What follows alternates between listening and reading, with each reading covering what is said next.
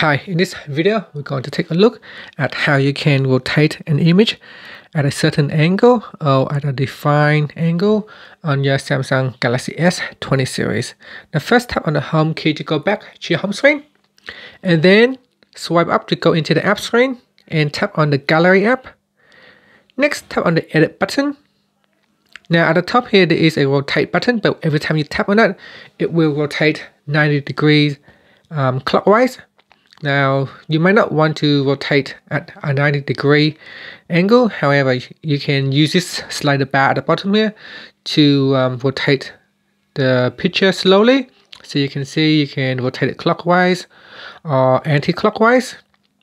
And you can see at the moment it is rotating to say just 20 degrees. So say I want to change to a 20-degree angle.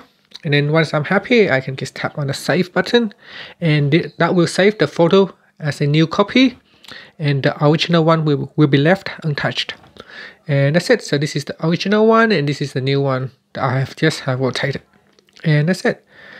Thank you for watching this video. Please subscribe to my channel for more videos.